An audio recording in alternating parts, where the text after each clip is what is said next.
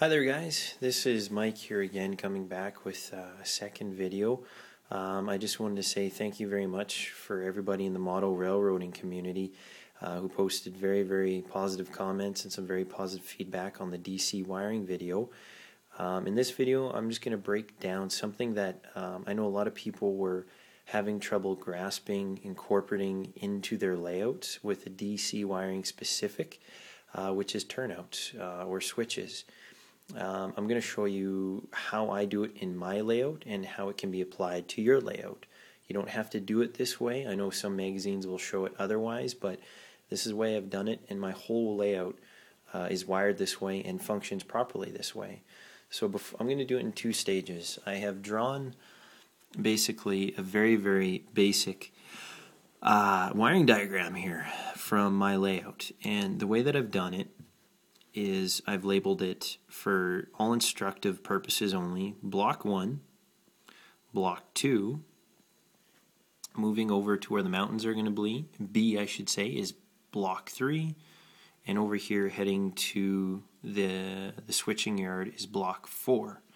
Now, to kind of get a grasp of what we're looking at here, the line going underneath the tunnel here is block 3. As you can see in the diagram, the far track here, this one here is block 1, this is block 2, and then going up, this line here is block 4. Now you can see my stickers are different from this, just don't pay attention to that. That's for the wiring layout that I have right now. To show you what I mean for wiring switches, this will be completely different. So what I've done to wire a turnout is I've incorporated the wiring of a block into the turnout itself. And basically what this means is you isolate your blocks, but you include the turnout into at least one of them.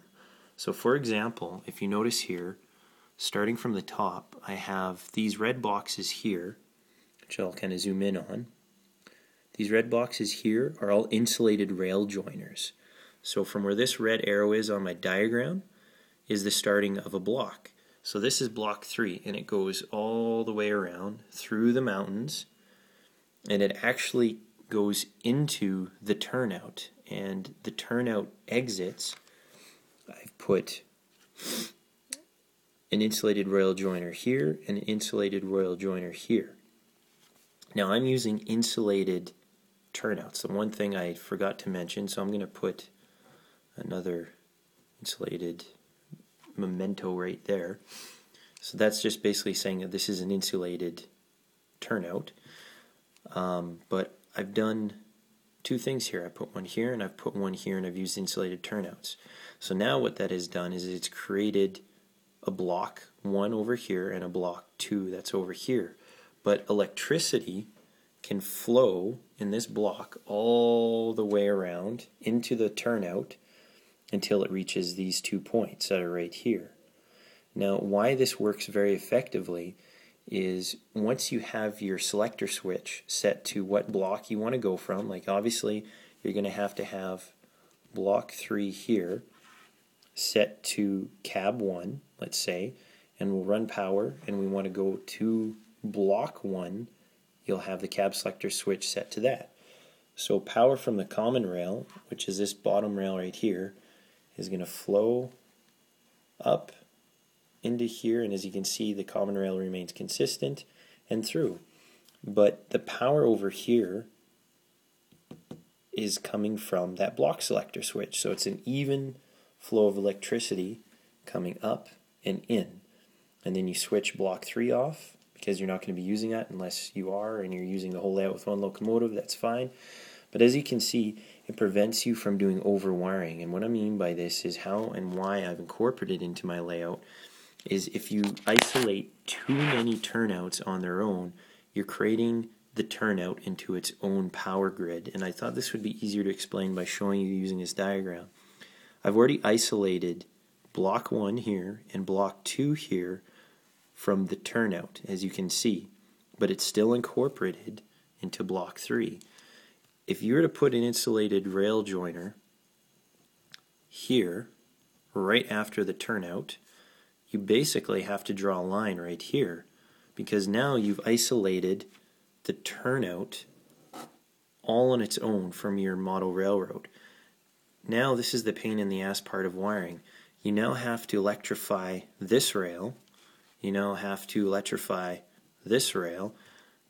There's so much more wiring involved if you completely isolate a turnout.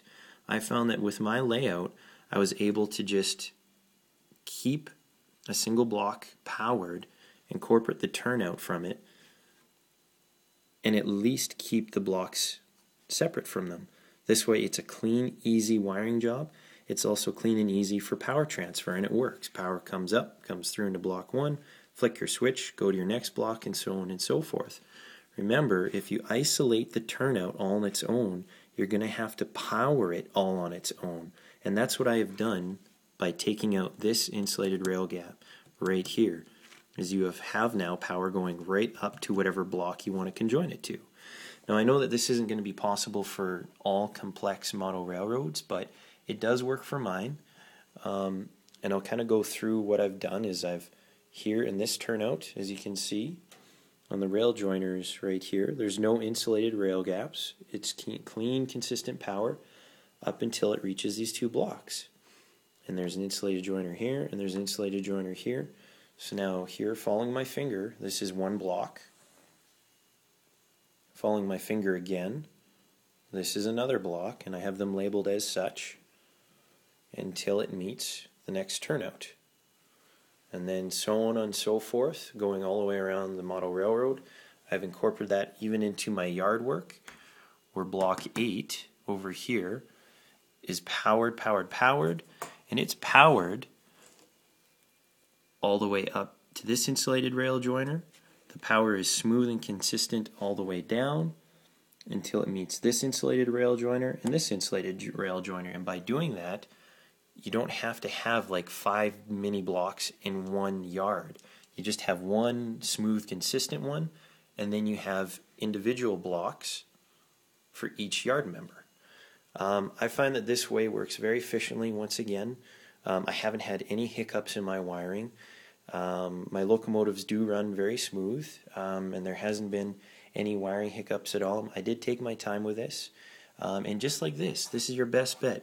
Go to the drawing board, take the time to draw out your rail plan. Take the time to plan where your insulated rail joiners should be. Take the time to mention and draw out which one is your common rail, which one is going to remain consistent all the way through. So I hope this has shed some light onto wiring a DC wiring turnout. If there's any confusion, or if I've gone too fast on anything, please feel free to email me or to message me on my layout, or if there's any questions about it, I'm here to help you guys at all means. And in the next video, I'll show you the progress of what I've done here, and hopefully solve some problems as well, or questions with common rail. Keep on chugging.